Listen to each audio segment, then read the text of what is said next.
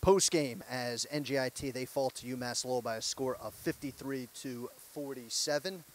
And with this being another post-game report, we're joined by the head coach, Mike Lane. And Coach, you know, after this game today, once again, another hard-fought battle by your squad, but coming up a little bit short. I mean, I know moral victories aren't so much the name of the game, but how did you feel after your squad battled so well? Yeah, absolutely proud of the effort again and the battle. We got into some kind of game stuff that we haven't to. We went really small. One point, having 5 guards on the floor, that's not exactly something we've practiced a whole lot, but it's what the game demanded today. And so I thought our girls did a really good job of playing that way. But that, I think, is our roster is built like that because we're versatile. And so there's going to be some days where we might have 3 posts on the floor instead of 2. And so I was happy that we went that way. I thought it changed the game a little bit because it was getting away from us, but it kept us in the game a little bit. But we got to get back to ourselves tomorrow at practice. Got to address first thing, 21 turnovers. I know this is the result of 2 days in a row where UMass Lowell really forced your team to turn over the ball quite a bit. How do you correct that going into your next matchup? Yeah, and certainly we don't want that to be something that the scout is out. Okay, we're going to go press. And I didn't think, I thought that was a nice job by UMass Lowell. They showed a little bit more of a zone press. Like I said, I think that rattled our kids a little bit, not so much into the turnovers, but I think it just kept us out of our flow where we didn't recognize that it was a zone press back to a zone, or sometimes it was man. It was just make miss. But again, those are some things that maybe our young kids weren't used to seeing. So I think it's more the poise after the press. I didn't think the press bothered us, but then it's like getting into our offense. And I thought that took too long. And then now the clock's going on and you're frantic. So there's a host of things there that we have to fix. So we will get back to that tomorrow. And you know what's amazing, too, after these 2 days, Coach, your team had a lot of looks. And I know there's days where shots just don't fall. To see it in back-to-back games, though, I'm sure is very frustrating for you and the rest of the coaches. But what's the message to your team, and how do they get those shots to the fall? Is it simply just getting into the gym and just continue to take shots and continue to get those reps in? Yeah, in some ways it is. In some way you got to earn your confidence. Yeah. So if it's a shot that you're not sure of, why are you not sure of it? Right. Are you not getting in the gym enough to really feel like that's the shot that you have? And there was one time out I know I called. We had 2 looks that 2 really good shooters for us passed up. And in that point of the game where we're small, we're driving kick, and we're passing up the shot that we're trying to generate, those are the shots that we got to be hunting and ready to fire.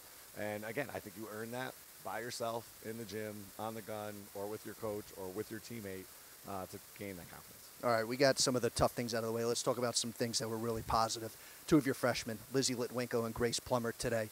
Lizzie, I'm going to tell you this right now. She seems like she's a budding star. I know it seems like at some point teams are going to continue to harp in on her. And Grace, you see what she can be outside in the perimeter in her 3-point shooting. What are you seeing from these 2 now as they continue to get more reps in here in their first season? Yeah, well, first with Grace, really proud of her. Like, she didn't see the ball go in yesterday. And so that's got to be the shooter's mentality of, like, it doesn't matter, the next shot's going in.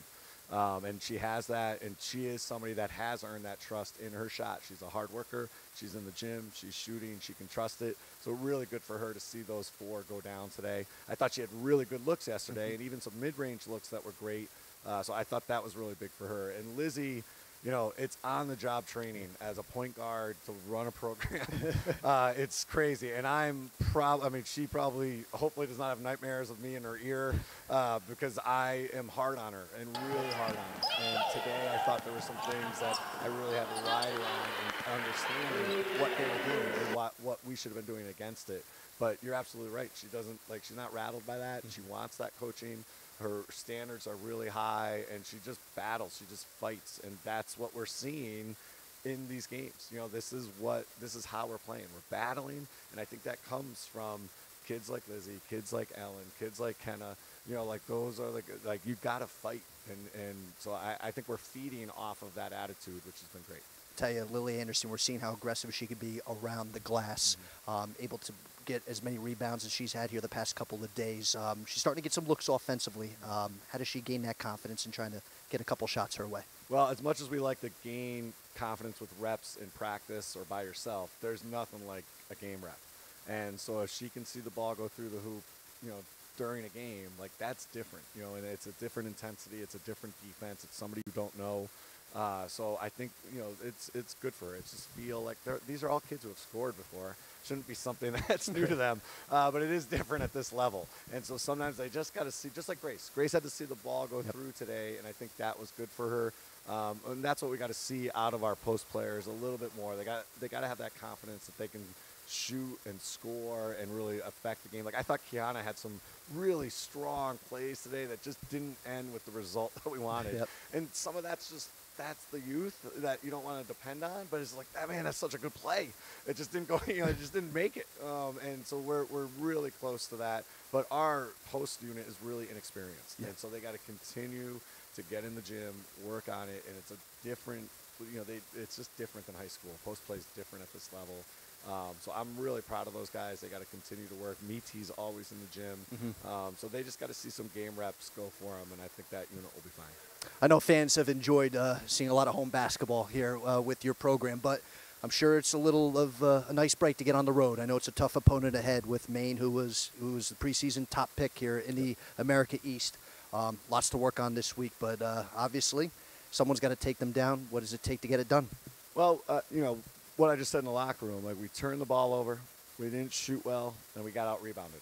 Don't do those three things and give yourself a chance. Now, we got to work on why those things are happening, but that's a tough formula, and that's not our formula. Our formula is to be +8 on the boards, and we weren't near that today. And we did force 21 turnovers, so I thought that was good. There were some good things defensively, but we got to shore up our defense. We got to shore up our rebounding. We just got to get more efficient offensively. And once they start trusting this stuff, we're really close. I feel that. I don't know when it's going to break through. We hope sooner rather than later, but it's really close, and it's going to be really tough to do against Maine. This is the top program in the America East. We got to travel there. We got 2 games, but I agree with you. Like, let's get on the bus. Let's hunker down. Let's be together, and let's see if we can pull this thing off. Well, I know fans are going to be excited to see your team play on the road.